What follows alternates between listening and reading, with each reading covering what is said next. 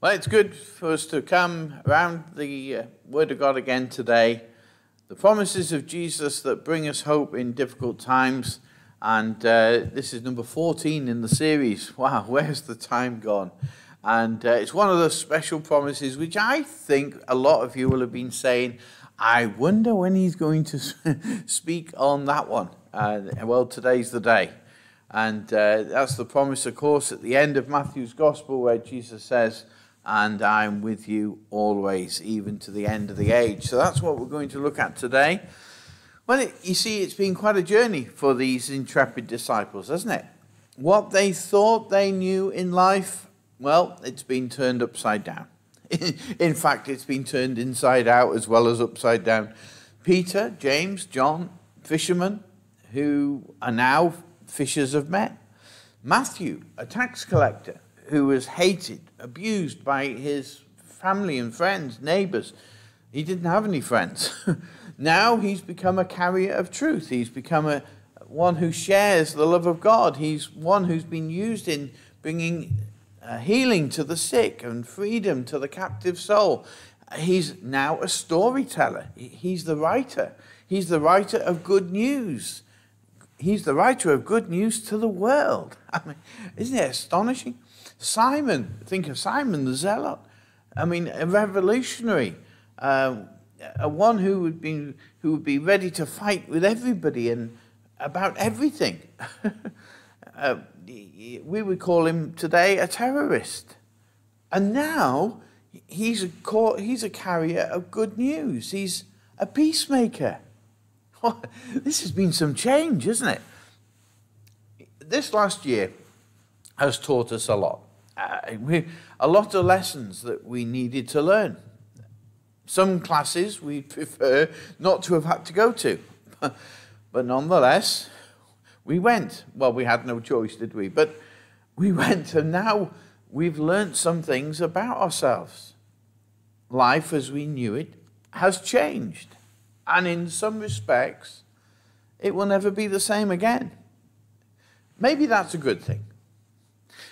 A secular society that has become accustomed to looking after number one without any consideration of others, those in need, our neighbors, even our own families. Something was indeed terribly wrong.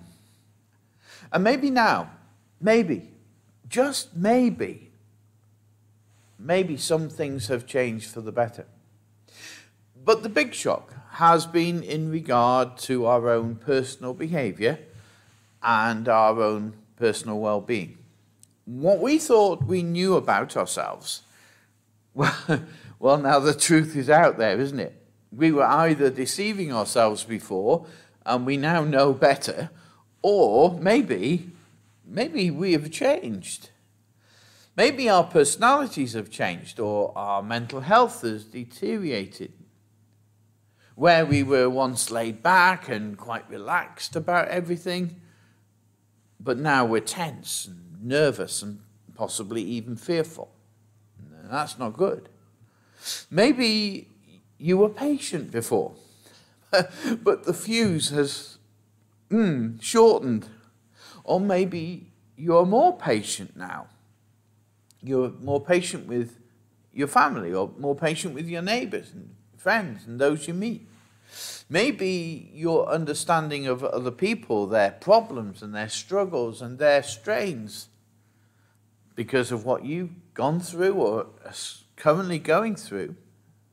Maybe you're going through the same experience. And now, you're far more tolerant and far more forgiving than you were. And that is a really good thing. We were all saddened this week, weren't we, to hear the news of Captain Sir Tom having died at the age of 100. And just a year ago, there he was, stirring the nation with his super walk for the NHS, hoping to raise £1,000, and in the end raises a staggering £32 million. Astonishingly, he ends up with a number one in the charts, singing "You'll Never Walk Alone" with Michael Ball. And he is now in the Guinness Book of Records for being the oldest person to have ever had a number one. How amazing is that? Of course, the tributes have poured in. What an achievement. He certainly touched the heart of the nation. He certainly lifted the spirits of those who were downcast, and he's encouraged us all to see that a brighter tomorrow is certainly on the horizon. And we all duly salute him this morning for his valiant effort and his quite remarkable spirit. So, tell me, have you changed? Well, of course you have. We all have. I mean, it would be silly for us to presume that we hadn't. We know we have. For the good, and if we're honest, for the not so good. What a year. And now, with some better news on the horizon, we all immediately want to say, oh, I can't wait for things to get back to normal. Are you sure? Yes, of course, we all need to be able to see our family and friends again without restrictions. That goes without saying. And we all want to come back together in church, don't we? And you're all shouting at me right now to say, yes! To worship, to sing, to shout, and I'm sure some of you want to wave a flag and share fellowship with one another once again. Without screens and without masks and gaps and with plenty of coffee and biscuits afterwards. We all want to be able to have some security with regards work. We all want to know that we're able to earn a living. And we all want to know that the NHS staff are not at breaking point. We all want to know that the economy is recovering and that things are on the up. But will they? Are we? Will it ever be the same? The disciples were, no, you can't say it any other way. They were in a state of shock. They were really quite in a daze. The last few days and weeks have been a roller coaster of an experience. One day they're helping Jesus in his ministry. Luke chapter 9, verses 1 and 2. Tells us one day Jesus called together his 12 disciples and gave them power and authority to cast out all demons and to heal diseases. Then he sent them out to tell everyone about the kingdom of God and to heal the sick. 1 minute they're ministering with Jesus, going out, being sent. Wow. And then later on we read Jesus sends out 72 other disciples, sending them in pairs to towns and places that he planned to visit. You could say they were like a reconnaissance party. They were listening to what Jesus has to say to them. Luke chapter 10, verses 2 to 4. These were his instructions to them. The harvest is great, Jesus said, but the workers are few. So pray to the Lord who is in charge of the harvest and ask him to send more workers into his fields. Now, go and remember that I am sending you out as lambs amongst wolves. Don't take any money with you, nor a traveler's bag, nor an extra pair of sandals, and don't stop to greet anyone on the road. They've been on a mission, no doubt. Huh? What a change. I mean, life was never going to be the same for them again, was it? This was going to be a mission that would, wow, just beyond words. Life never being the same. Yes, it may have seemed exciting on the first day, but no doubt there were challenges they would have to face. There were fears that they'd have to overcome. There were dreads they'd have to get straight in their minds. And days when nothing would seem to go right. Anybody been there recently? Yes, I'm sure. But having sent them out in pairs, they had to come back and tell what had happened. And they came back celebrating about what they had done. Things they had seen and heard. Listen to how they reported it. Luke chapter 10, verse 17, it says, when the 72 disciples returned, they joyfully reported to him, Lord, even the demons obey us when we use your name. Life was never going to be the same again. And that would mean for all the right reasons. Though some of the changes would undoubtedly bring challenges, undoubtedly bring doubts and fears, and of course, uncertainties. That's what faith is. Stepping out when you're not absolutely clearly knowing exactly what's going to happen next, but trusting God. They were going to have to know the hope of their calling. They were going to have to live by faith, and they were going to have to walk in love from now on. I know that was a little sneaky of me, wasn't it? Yes. Do you know, just a little aside, this week marks the 11th year of me being here in Sure Hope Church. 11 years. Where has the time gone? And of course, that was the mantra that I preached for several years, and we had as a strapline. The Lord telling me, Sure Hope Church is to know the hope, live by faith, and walk in love. It's been a challenge, isn't it? You're all shouting at me again. Yes, it's been a change. And it continues to be so. And it will always be. Some folks got it. Others thought about it. Some folks didn't want to get it. And some decided to blaze their own trail. It's meant a lot of changes in a relatively short time. But here we are today, carrying the same message of the good news of the gospel, and yet the world has changed. And so we've had to adapt and we've had to change. Who'd have thought that we can meet together separately? What is that about? Meet together separately every Sunday in our homes. And so we've had to do it over the last 12 months. It's quite remarkable, isn't it? So, Jesus had spent time with his disciples. He'd walked the roads, they'd talked under starlit skies, they'd laughed, they'd cried, they'd learned so much from their master. But were they really, truly listening? I don't know. See, when the 12 disciples saw the horrific scenes of the cross, they were in shock. In fact, there's no report that they were all there even. But those that were, when Peter was there,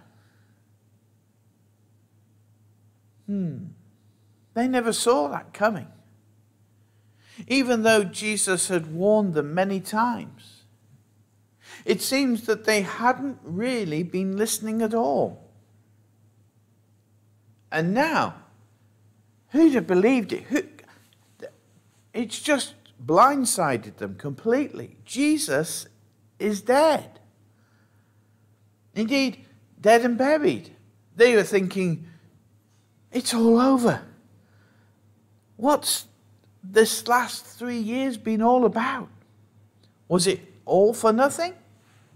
So, in fear, they hide themselves away, afraid of the Jewish authorities, who they undoubtedly believed were going to be out looking for them. Afraid of what the future might hold, afraid of making a wrong move, afraid. And that's what fear does, it paralyzes you. Then, just 3 days later, the women come and tell them that Jesus is alive. Are they going to believe this report? Are they going to suddenly remember all that Jesus had taught them and told them over the last few months, and particularly over the last week or so? We're told that Jesus appeared to the disciples.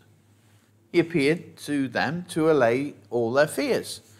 John 20, verses 19 to 22, it says that Sunday, even the disciples were meeting behind closed doors because they were afraid of the Jewish leaders. And suddenly, Jesus was standing among them.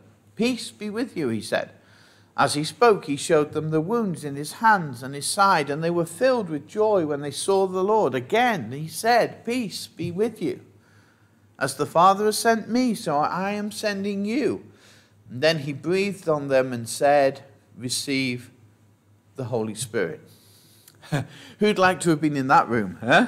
Yeah, wow. Well, I wouldn't have liked to have been in that room before Jesus appeared, but I certainly liked to have been there when he did appear. What changed? Well, if we now read into the next chapter of John, we find at least that they are they're in a better place. They're no longer locked in a room for fear. Something has changed. John chapter 21, the first 3 verses tells us Jesus appeared to them again, the disciples, beside the Sea of Galilee. This is how it happened. Several of the disciples were there: Simon Peter, Thomas, nicknamed the twin, Nathanael from Cana in Galilee, the sons of Zebedee, and 2 of the disciples. And Simon Peter said, "I'm going fishing." "We'll come too," they all said. So they went out in the boat, but they caught nothing all night. So there is some change. At least they're making an effort. But it's an effort that they're making in their own strength. And the result? They catch nothing. There is another great lesson on the way. They don't realize it yet, but this lesson they're about to learn is going to reinforce the whole mission thing that is about to fall into their laps. We could say the same. We need to be able to recognize that we should be saying the same. We don't realize it yet, but the lessons that we've learned over the last 12 months is going to reinforce the whole mission thing that God has challenged us to fulfill. You see, Jesus is now on the shoreline, and he calls out, "Guys, have you caught any fish?" And who's that? Is that Jesus? Yes, it's Jesus. And so they have to shout back, no. Even with their experience, even with their expertise, even with their great enterprise. How much have we caught, guys? Nothing. Now, that's not a surprise to Jesus, by the way. He knows. When we set about doing things with our own experience and our own enterprise and our own expertise, we will come back with nothing. True. So Jesus says, verse 6, John 21, "Throw out your net on the right-hand side of the boat and you'll get some." So they did. And they couldn't haul in the net because there were so many fish in it. What? It's only the other side of the boat.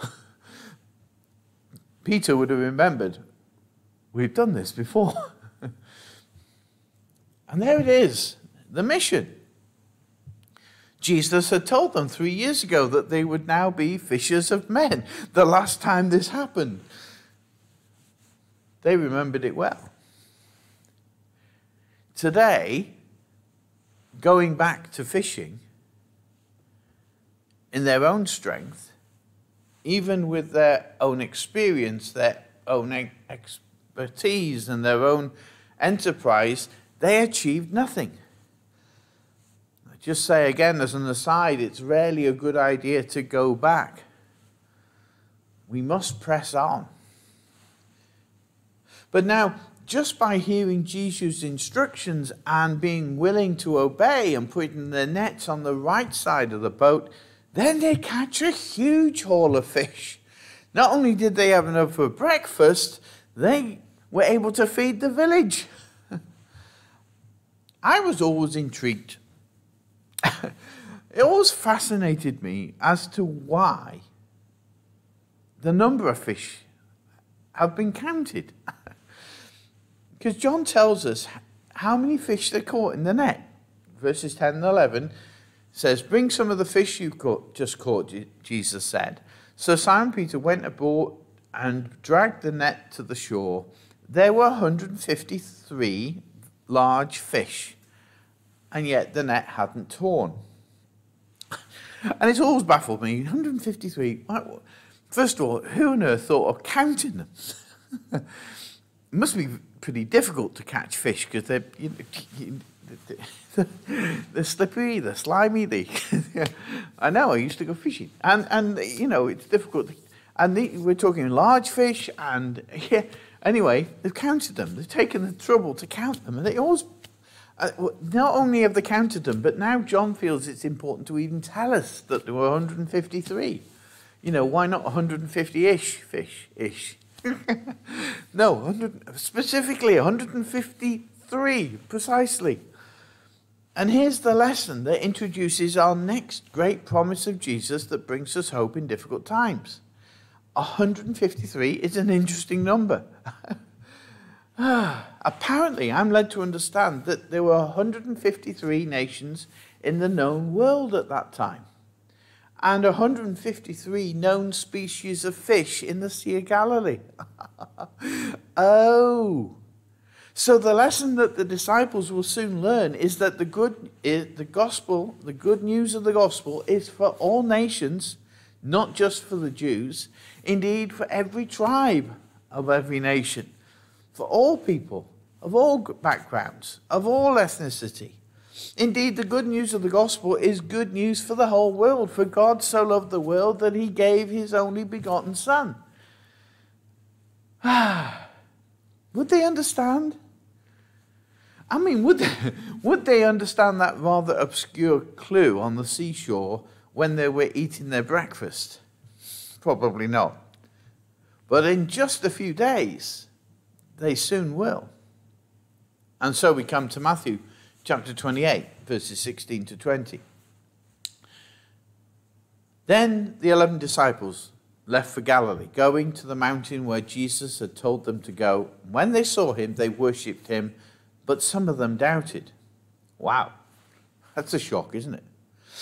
Jesus came and told his disciples, I have been given all authority in heaven and on earth. Therefore, go and make disciples of all the nations, baptizing them in the name of the Father and the Son and the Holy Spirit. Teach these new disciples to obey all the commands I have given you, and be sure of this, I am with you always, even to the end of the age. And that changes everything. Here we are at the end of Matthew's Gospel. Remember, he was the tax collector, Levi, the one who everyone hated, the one who everyone despised, the one who everybody rejected and kept well away from, would have nothing to do with him. The one who, well, they would soon stab him in the back if they had the chance. The one who must have thought the whole world is against me. And now he writes the final chapter of his account and records for all of us to read, for all of us to understand, for all of us to respond to the great promise of Jesus to all of us. In these final verses, Jesus does three things. First of all, Jesus assures them of his power. These guys had seen a lot. Miracles of healing, they'd heard a lot. Teaching that completely baffled and bamboozled the teachers of the day. But they'd also experienced a lot themselves. Remember, they too had healed the sick, and they too had brought deliverance to those who'd been tormented by demons. And how did they do it? You remember? By using the name of Jesus. Lord, even the demons obey us when we use your name. And now Jesus is reminding them once again, all authority in heaven and on earth has been given to me. And of course, who could deny it? They had just seen him die on a cross. They had witnessed that terrible scene.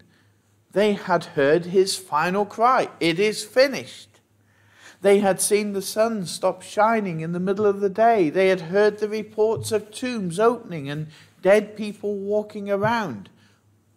I know because I was there. But then that wasn't the end. The women were there when the angel appeared and spoke to them. The earthquake, the stone that rolled back from the entrance of the tomb, the empty grave clothes that were folded. And then Jesus calling Mary by name. They too could say, I know, because I was there. Paul tells us that Jesus not only appeared to the women that morning, later on to the disciples, but he also appeared to 500 people all at the same time. Listen to how he puts it. 1 Corinthians chapter 15, reading from verse 3. I passed on to you what was also most important and what has been passed on to me. Christ died for our sins, just as the scripture said. He was buried and he was raised from the dead on the third day, just as the scripture said. He was seen by Peter, then by the 12. After that, he was seen by more than 500 of his followers at one time. Most of them are still alive, though some have died. Then he was seen by James and later by the apostles. Last of all, as though I had been born at the wrong time, I also saw him.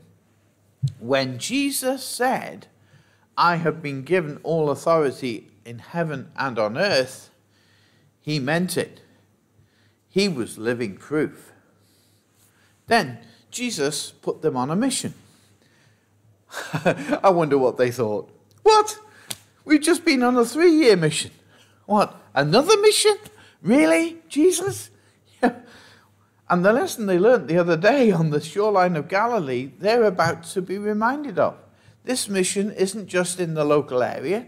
It's not just in Judea. And maybe, oh yes, do we have to go through Samaria? Yes, this they did. No, this mission is to the whole world. Go and make disciples of all nations. And they're thinking, what, 11 of us? How are we going to do that? You saw how frightened we were just a few days ago. We're locked in that little room, remember? Huddled together, fighting back the tears, afraid of our own shadows. And you want us to go where? You want us to go, where on earth do we start? Exactly, on earth. That's where you start. Make a start where you are. But it's not just a mission, it's a commission. Remember, all authority has been given to Jesus. So he has the right, he has the power, he has the authority to make such a command, such a charge. He was sending them with his authority. Again, boys, remember what happened before. You said, Lord, even the demons obey us when we use your name. So, not only does Jesus have the authority to give such a command, he's giving them his authority, his name, to fulfill his command. And of course, the remarkable thing is this. We can look back over the last 2,000 years and see that all the nations of the world have been reached with the gospel. The 11 that started have fulfilled what they were given to do. And where did they start? Right where they were. Later, when they were baptized with the power of the Holy Spirit, the gospel spread from Jerusalem to Judea to Samaria and then to Asia and to Africa and Europe and indeed now to the ends of the earth. But now it's our turn. Because all nations have been reached, that's one thing. Making disciples in all the nations, now that's something else. Jesus gave us the lesson plan, the how to make a disciple, baptizing them, teaching them to obey, and then going on to make more disciples. And that's going to mean another change. Who's up for change? Once we receive the commission of Jesus, once we set ourselves to do what he asks of us to do, then everything in life will indeed change. Nothing will be the same. See, this does not sound familiar. We've said it so often in the last few weeks. And now the reality of what that actually means for us as disciples of Jesus. New priorities. Yeah, we need new priorities. We need a new emphasis. We need new challenges. True? We need, do we need new dangers? But there will be new principles, yes, and a whole new way of living.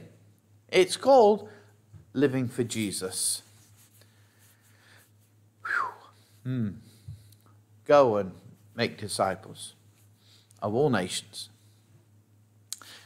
Thirdly, the great promise of Jesus that brings us hope in difficult times is the promise of his presence. He says, go, and you want to shout at me now and say, go where? And I'm going to say, go where you are. You see, loneliness has become such a huge issue over the last 10 years. Not just this last 12 months. Over the last decade, loneliness has become a massive issue. There is a huge, huge thing. There is a key that will unlock the loneliness prison cell. Because for me, that's what loneliness is. It's a prison cell. So many people this last year have been cooped up in their own minds. They're locked in their homes. Nobody to speak to, nobody to listen to except the bad news on the TV. No friendly visits, no neighbourly checks, not even family able to come for a cuppa, let alone see their children or grandchildren. What a torrid time it's been. But what has already been highlighted by social services is that when people are able to help others, when we are able to get involved, then the stepping out of the prison cell that you feel that you're in breaks the feelings of loneliness for you, the individual, and it also helps to break others out of their prison cell of loneliness. But Jesus is being very specific. He says, when we go, he will be with us. So there's something we need to say here. Jesus didn't say, when you feel my presence in great power, when you've had a fabulous service where you sense my presence and you know my speaking to you, then don't delay, go today. He didn't say that. We're not supposed to be waiting to feel anything. We're to go, whether we like it or whether we feel it. The promise is clear. As we go, so he will be with us in our going. And going today doesn't mean that we have to physically travel anywhere. It's so interesting. I'm going to ask you a question. What are the two main technological advances in the last 100 years? What are the two things that just... of all the advances and all the developments and all the things that have changed in the last 100 years, and boy, have they changed, there are two things that stand out extraordinarily. First of all, transportation, and secondly, communication. They're the two things that have exploded in technological advances. Let's just think about it. In just over 100 years, we have gone from just about flying 21 miles across the English Channel to being able to fly non-stop to Australia, some 14,000 miles. And of course, we've even been to the moon and back. And where do we start with communication? In the last 20 years, we've moved from mobile phones and the novelty of being able to speak to people. And there's no cables, there's no connection, there's no wires. And you can phone people from your car, and not when you're driving, but you can be out in your business, and wherever you are, and speak, and wonderful, yeah. And now, in less than 20 years, we can see them as well. We can talk live to someone on the other side of the world, and without any cables and connections and wires. We can talk to people we don't know. We can play games with people we've never seen. We can share news. We can gossip and raise a bunch of money like our dear friend Sir Captain Tom. With people we don't know. All by communicating with people we've never met and are never likely to ever meet. And certainly we don't know. We're never likely to know. Wow.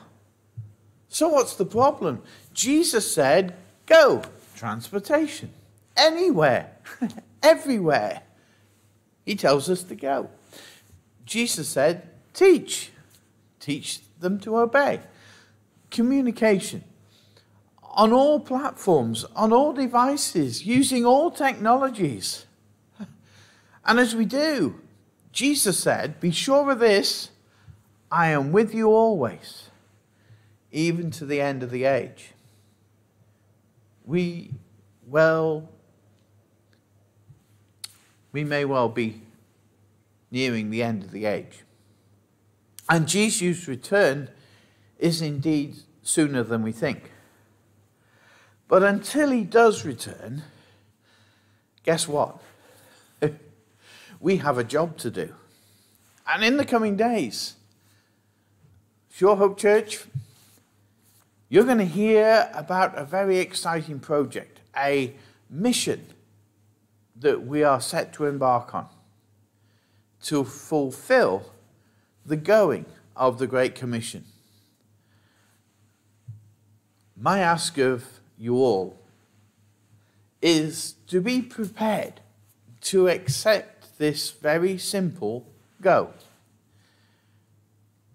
You don't have to travel anywhere. You don't have to save up for a flight, which you can't fly anyway, or take a boat ride. You don't have to do any of that. The going is actually just going where you are. But by being involved, that's the going. There's no need to travel. There's no need to enroll in university or get a teaching certificate. The opportunity to go and to make will be made available to specifically meet the very challenging need, the need of loneliness. And Jesus said, be sure of this, I am with you always, even to the end of the age. And yes, I'm sorry, I hold my hands up. It will indeed mean change. But we're used to that by now, aren't we? Nothing's going to be the same ever again. The great and precious promises of Jesus that bring us hope in difficult times is when we hear the Lord say, go, and I'll be with you. Lord, help us to have the faith, the courage, and the willingness to obey your command. And we will see your kingdom come. Your will be done in Old Colwyn as it is in heaven. I pray that's been a help to you today and an encouragement. And I pray that we will all, in the coming weeks, as we hear more about what the Lord has given us to do, be ready to go and make disciples in the whole of Old Colwyn and the surrounding area.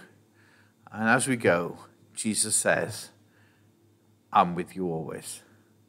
He's not sending us on a goose chase. He's sending us on a mission. and he's commissioning us with his power to do it. I pray you're encouraged today. Join with us. Make contact with us if you want to help or be involved. I'd love to hear from you. But most importantly, know that in your going to do the work of Jesus, he's with you always. Amen.